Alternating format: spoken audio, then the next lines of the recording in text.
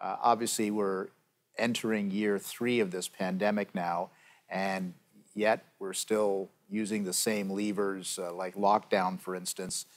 Is it time for a new approach? Is that part of what you're telling government to look at? We are. Look, at some point, we're going to have a difficult choice to make as Canadians. It seems a choice that other countries are making right now. And that is, we can either let businesses reopen and try to safely serve the customers that they've depended on as their sources of income, continue to create jobs and keep the economy moving, or we can lock everyone down, restrict them with capacity restrictions. But if we do that, we've got to provide full economic supports to the businesses that are being deeply affected. And gosh, at some point that's going to bankrupt us as a nation if we continue to have to shovel money at everybody that is closed down. I look at what's happening in other jurisdictions. Yes, they're dealing with Omicron pressures. Yes, there are strains on the hospital system, and we can talk about that another time. But I gotta say, they are finding different pathways. Lockdowns are not being used indiscriminately. Ontario still, I believe, at the end of this, will have the reputation as having had the longest lockdowns in the entire world. Businesses have already been locked down for more than 400 days, closed for 400 days so far over the course of the past 2 years, and that the clock has started ticking once again. We can't keep doing this and then expecting businesses to just hang on and eat the losses themselves. Yeah, and I don't know whether this is actually happening, but there's certainly at least more talk about defiance. I'm not encouraging anything, I'm just observing.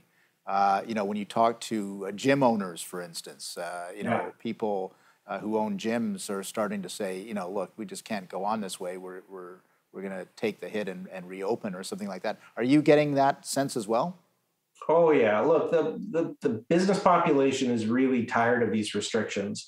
And some of them are saying, look, my business is going to fail, or I could put it open again or find a creative way of doing that and have a chance of surviving. And I ask the public, if your income was eviscerated, if your income was ground down to zero for 2 years, what would you do?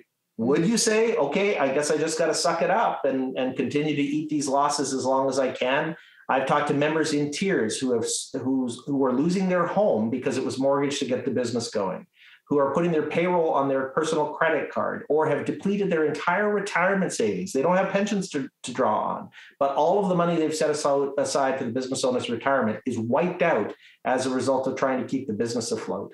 So it's easy to judge business owners that are at the point of desperation where they take these steps. I can understand why they do. But I got to say, at this stage, it's not just defying lockdowns that would be many have said, look, Dan, you should be organizing mass protests, civil disobedience to try to get businesses open. I guess I would say to them, we could do that, but governments have scared the pants off of the public. Yeah. And so many consumers, whether the business is open or not, are just not going because they are sitting in their basement afraid. Yeah, I know that's part of it too, obviously. And let's face it, if you're like me and like our audience, everybody knows someone who's had Omicron in the last 2 weeks. It at least feels that way anyway. So, there's obviously some care. And I want to be clear. I'm not saying businesses are saying we want to open with no restrictions and no COVID protocols. They want to be safe for their customers, but they want to be open. That's basically the point.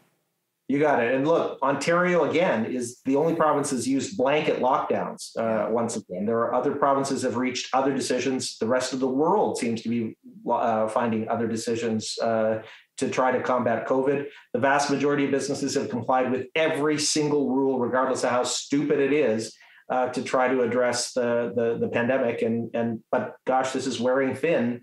And at some point, the public health officials and governments are going to lose the room with the public and I'd say business owners, and that's happening in a lot of cases. Yeah, no, that's a very good point because they need legitimacy and credibility to ask people to do extraordinary things, and if that isn't there, because we're in year 3 or because some of these restrictions seem a little bit nonsensical after a while, that's a problem that government has to solve in the future.